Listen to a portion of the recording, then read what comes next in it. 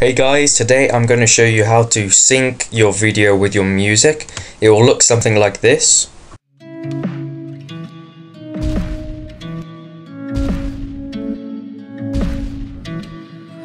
in the dark, it's getting late. Okay, so that was a quick preview of what we're going to look at today. What you want to do is grab your clip, and this is what mine is now.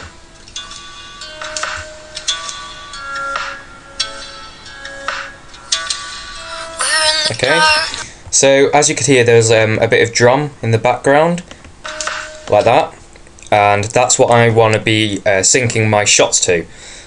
So basically, what you want to do is you want to start at your on your timeline, and you want to zoom in.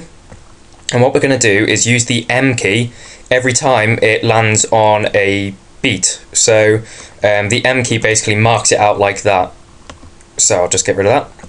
So if you play it through, this is probably one of the easier ways to do it. Just play it through and press M as soon as you hear it. If not, you can zoom it in and you can just basically see where the beats are, so like that. But I'm just going to listen to it now.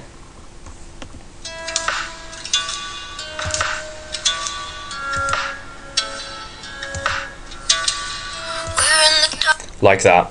So I've got about 4 beats because I've got 4 shots. And what you want to do is obviously grab your clip. I've just moved this a bit forwards like that, so the shot will just land on there. Right, okay. So obviously here's my clip here. What you want to do is you want to match up the shot of obviously the first shot with the first beat. So ways that you can do this, I'm just going to move it out just so it matches it straight away on that, just so that will match that first part. Right. What you want to do is create a audio track underneath. This is where obviously the video track will be. And what I've done is I've cut out one of the shots, so basically the shot of the gun. And every time, obviously, you hear a beat, you put the shot of the gun on it, and it will sound something like this. Like that. Just trim it down and so on. So it should sound a little bit better if you just turn down the volume. And it'll happen again. But what I want to do, as you can see, when there's a beat, there will be no shot. So what you then want to do, if you want to grab part of your clip, like that, you want to split it by pressing the S key, go across a bit, I'll probably say to about there, split it again, and what you want to do is you want to hold control, and you'll drag it back, so you're shortening that part there. What we'll do is we find the next shot, which is about there. I'm not far off there, so we want to have that point there on this shot, on the beat here. So if I'll just drag this back,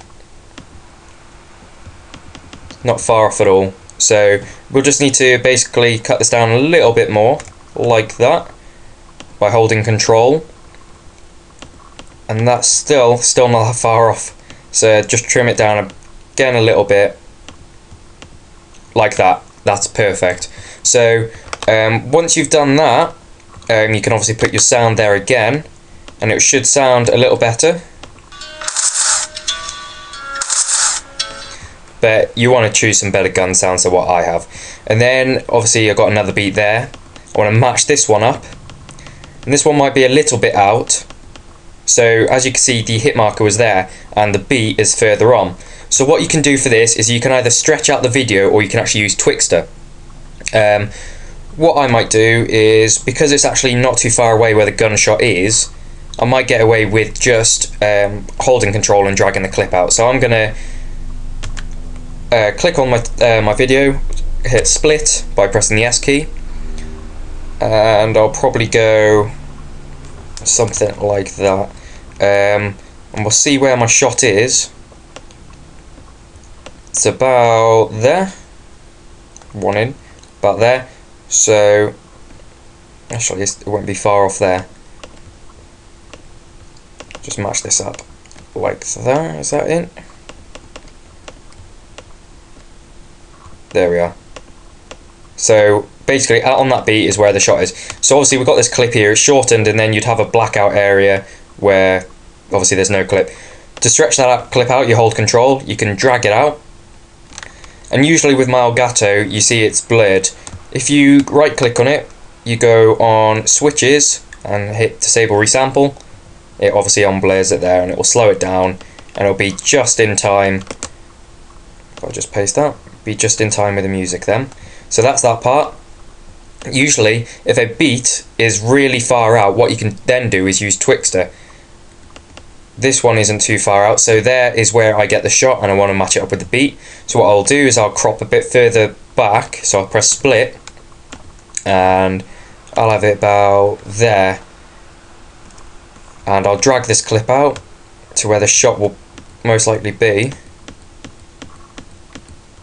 about there. So I was just one frame out, so go back a frame, like that. And again, you just hold control and drag it out like that.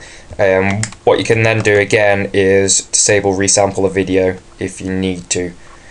That is the basic part of it. Obviously of the syncing. Just put this over here.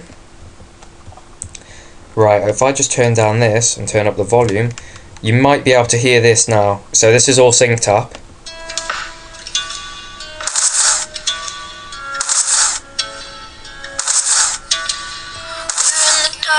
Like that. Like I said before, if there is a beat that's really far out and you want to basically you want to Twixtor it, so I can show you a preview of that now. Basically what I've done is I have gone quite far through the timeline to find another beat, so it's about there. I hit mark, and what I want to do is basically get this next shot, one I actually miss, to go over there on that beat. Ways that you can do this, again, is just splitting your clip, and you want to find the best place to Twixtor, so I'll probably Twixtor that part there. So drag and drop this, drag this over here to where the shot will be, still a bit further out. So like I said, I missed this shot, so that shot was like that. Drag it forwards a bit. There. So I missed that shot there. And as you can see where the little glow is, where I've actually missed it.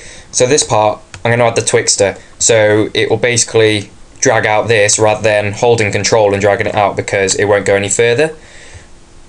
So with this, you've got to add the Twixtor. So I go on Twixtor Pro and I have a default. I have done a Twixtor setting video and I'll add that into the description. So my speed's on 2. So I'm just going to drag this out and just see if this will match up. If not, then I'm going to obviously have to play about with it. If I add the quality down to... So as you can see that, you may have to change the speed of the Twixtor.